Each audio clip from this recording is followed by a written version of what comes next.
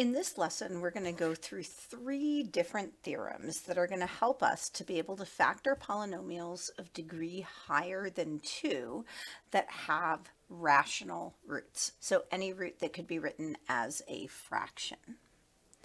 So first, we're just going to jump right in with our theorems.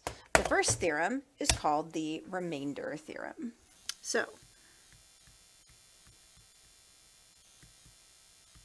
So the remainder theorem, remember in the last lesson we looked at polynomial long division and synthetic division, and we saw that we can actually divide binomials into polynomials and come up with what the remainder is. So the remainder theorem says there's a shortcut for getting that remainder. Okay, so if p of x is divided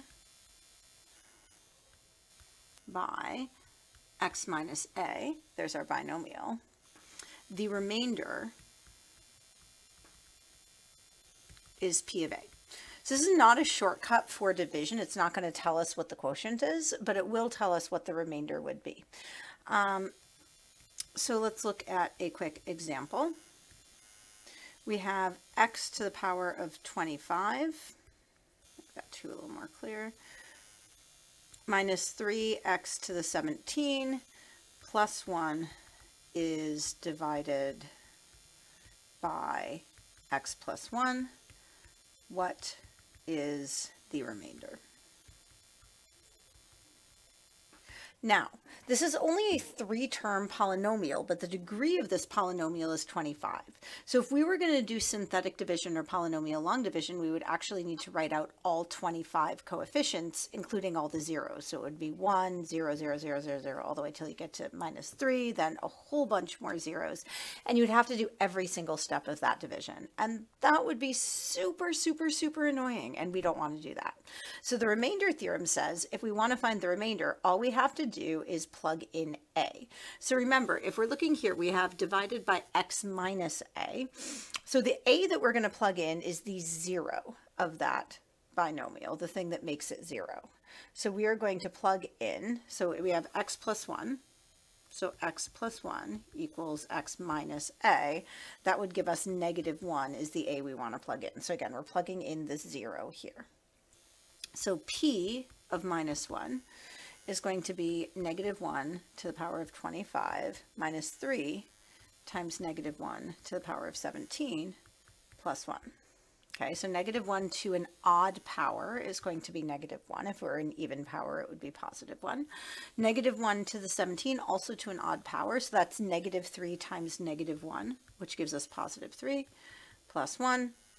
And negative 1 plus 3 plus 1 gives us positive 3. So the remainder is 3. We have no idea what the quotient is. Really would prefer not to find it, but we do know what the remainder is here.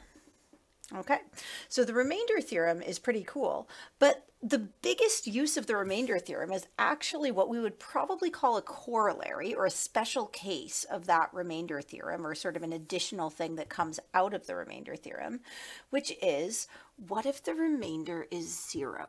So if the remainder is 0, it means that that binomial is a factor. And that is pretty useful if you are trying to factor a polynomial. So the factor theorem, this is our second of our many theorems. Okay. So the factor theorem states that p of x, our polynomial, has a factor x minus a if and only if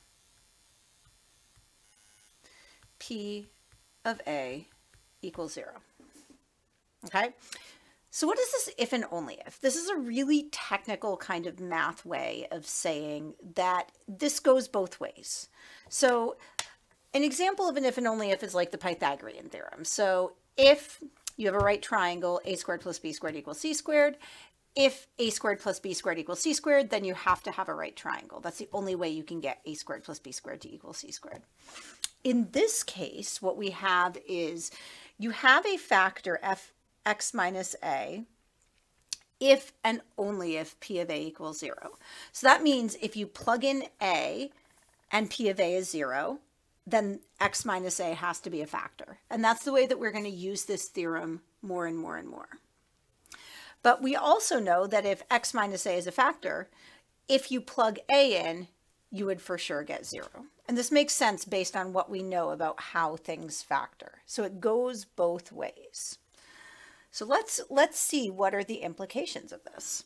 So example 2, okay,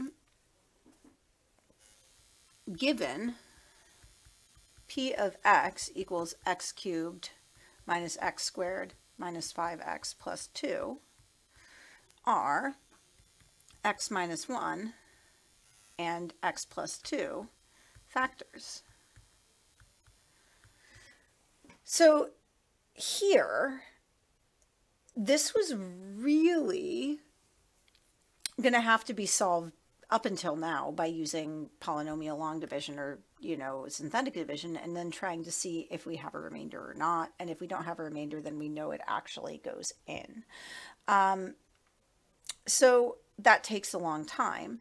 Instead, what I'm going to do is I'm just going to try to see what p of 1, so here a is equal to 1, and here are a equals minus 2. We're just going to plug these in and see if they're actually factors. So you get p of 1 equals 1 cubed minus 1 squared minus 5 plus 2. And that gives me 1 minus 1 is 0, minus 5 plus 2 is negative 3. So x plus x minus 1 is not a factor because it's got a remainder. So any remainder that's non-zero is going to means that it's not a factor. So let's try p of 2. We get p of 2 is negative 2 cubed minus negative 2 squared minus 5 times negative 2 plus 2, which gives us negative 8 minus 4 because we're squaring it first, get rid of that minus, but then we have another minus, plus 10 plus 2. So we have minus 12 plus 12, which gives us 0. So x plus 2 is a factor. Okay, so interesting. So now we have a way to determine if a particular binomial is actually a factor of a polynomial without having to go through the long process of polynomial long division. Okay. Now we can actually use this to do something above. So now let's factor p of x. Okay. So we've got x plus 2 being a factor. So now what I can do is I can use synthetic division.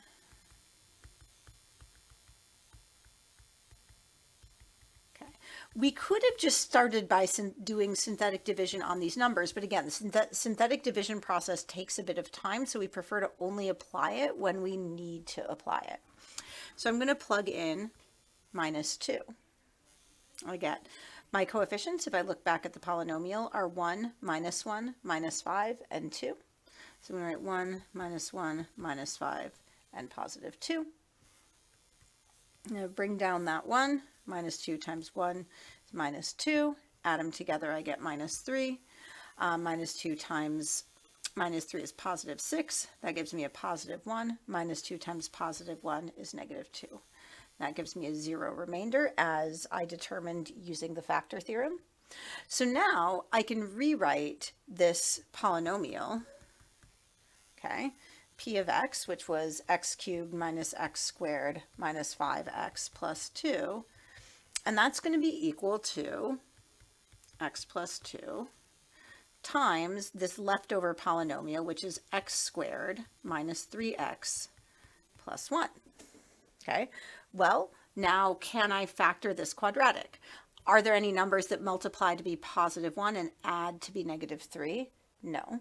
But if I did want to see if I could find any solutions, any more solutions for x equals 0 for this, for where the polynomial is equal to 0, or any more roots of this polynomial, then I do now have the option to use the quadratic formula. Okay, so the quadratic formula would be able to tell me whether or not there are any more solutions, or I can just use the discriminant to c, so b squared minus 4ac, which is negative 3 squared 9 minus 4, which gives me 5. So there will be solutions, so there are going to be 2 irrational solutions, because we have to take the square root of 5. We don't necessarily have to do the whole quadratic formula just to figure out there are going to be 2 more solutions for this. So we just determined that this cubic has 3 x-intercepts, and we can actually, if we decided to go through and do the whole quadratic formula, we could actually find what those solutions are.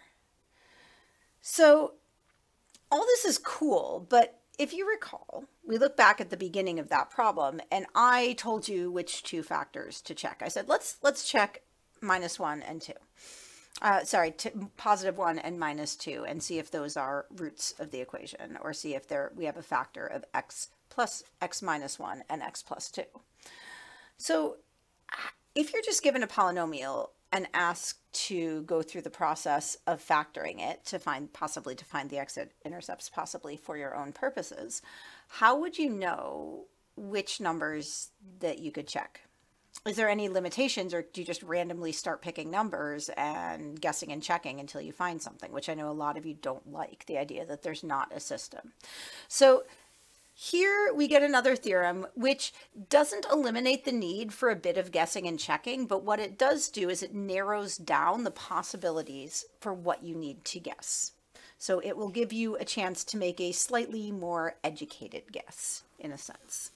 So theorem number 3 is called the rational root theorem. And rational, remember, means that you can write it as a fraction of an integer over an integer. So if f of x equals a sub n, x to the n, plus a sub n minus 1, x to the n minus 1, plus plus a1 x plus a naught. You may recognize this is our general polynomial. Then every rational 0 of f of x has the form p over q, where p, your numerator, is factors of a naught, which is your constant term, and q is factors of a sub n, which is what we call your leading coefficient, so the coefficient of the first highest degree term.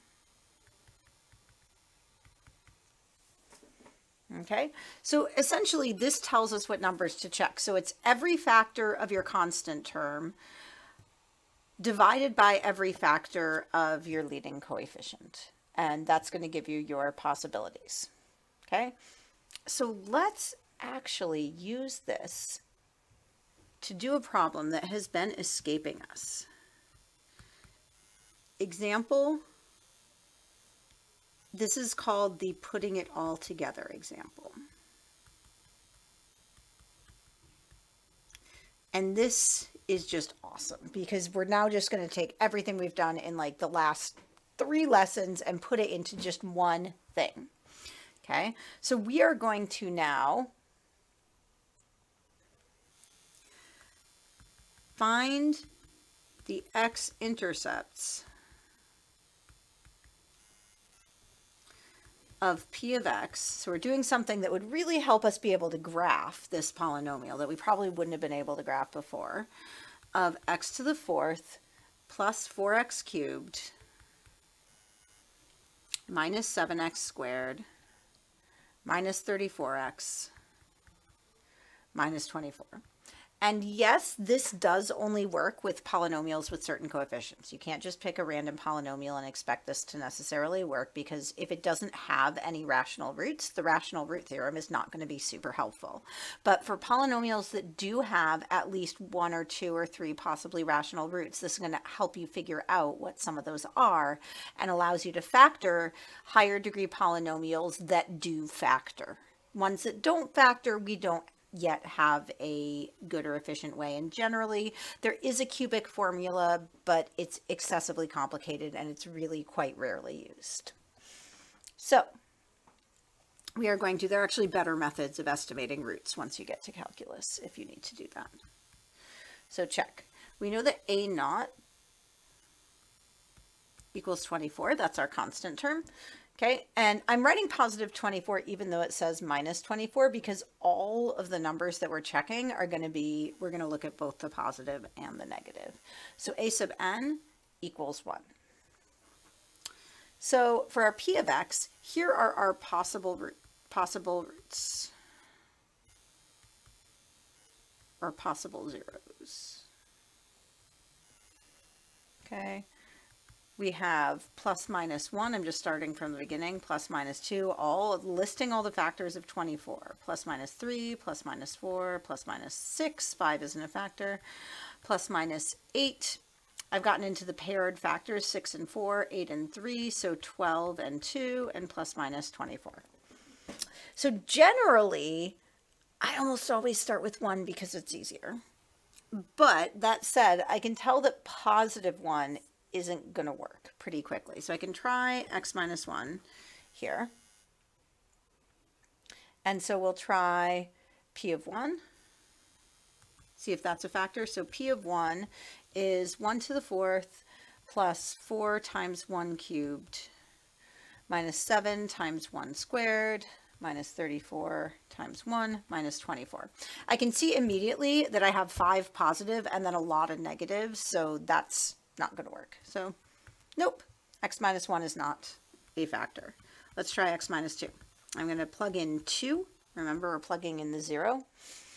That's 2 to the power of 4 plus 4 times 2 cubed minus 7 times 2 squared minus 34 times 2 minus 24. Again, I'm just going to look at my positive. 2 to the 4th is 16. 16 plus 32 is going to be outweighed by a minus 28 minus 68 minus 24. It's still, this is going to come out negative, so it's not going to work. Okay. So now let's try, I could keep going with 3, but for now I'm actually going to try x plus 1. So we're going to plug in a minus 1. Okay. So I get P of minus 1. So that gives us negative 1 to the power of 4 plus 4 times negative 1 to the 3rd minus 7 times negative 1 squared minus 34 times negative 1 minus 24. And that gives me, if I actually work it out, I've got 1 minus 4 minus 7 plus 34 minus 24. So in the pluses, I've got 35, and in the minuses, I have minus 11 minus another 24, which actually also equals, so I have 35 minus 35. So this one actually does equal 0. So that is going to be one of my roots. Okay, so x plus 1 is going to be a factor of this polynomial. So now what I'm going to do is figure out what's the other side. So I'm going to do synthetic division with this minus 1. So we used our rational root theorem to start off. Then we used the factor theorem, which is a corollary of our remainder theorem. Now we know we've got a good remainder of 0, so we're going to go 1, 4, minus 7, minus 34, minus 24. And we're going to bring it down. We got 1. We got minus 1. 4 plus minus 1 is 3. 1 times minus 1 times 1 minus 3. That gives us minus 10 times minus 1 is positive 10, giving us minus 24 times minus 1 is positive 24. That gives us our 0 remainder.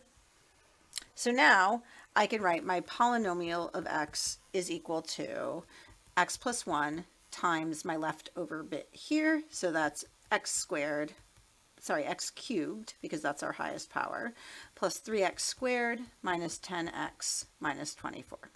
Okay, so now I have a choice. I can go back and start plugging things into p again, or I can think of this polynomial here as being like a q of x, because I don't have to worry about factoring the whole thing. I factored the whole thing once. Now I just have to worry about factoring this cubic here, and it's actually smaller, and plugging numbers into here is going to be easier than doing it into something with a 4th degree term. So let's try x plus 4. Okay, so x plus 4, we're going to do q of minus 4, and that's going to be negative 4 cubed plus 3 times minus 4. I could have tried 3, but I don't really want to. Okay, minus 4 squared minus 10 times minus 4 minus 24. So when I simplify that all out, I get negative 64 plus 48 plus 40 minus 24. Positives, I have 88. Negatives, I have 88. So that also equals 0. Okay, so now I'm going to go and I got minus 4, and I'm going to divide, and I get 1. I'm going to just divide it into q of x, because I already know I've got that x plus 1 factors. 3, we don't need the x. Sorry, we need minus 10 here, minus 24. And then we come down. 1 times minus 4 is minus 4. That gives me minus 1. Minus 4 times minus 1 is 4. That gives me minus 6. And that gives me positive 24. And a 0 remainder. So now I can rewrite my p of x. So I'm going back to my original one, because I have my x plus 1 already. We talked about that. Now I've got my x plus 4. And now I've got another factor, which is x squared minus x minus 6. So I could carry on and say, well, this is really like another, maybe an r of x, and now I can go back and try plugging stuff in. But I also noticed that r of x is a quadratic. And funnily enough, I've taken both Math 10 and Pre-Calc 11, so I, at this point, know how to factor a quadratic.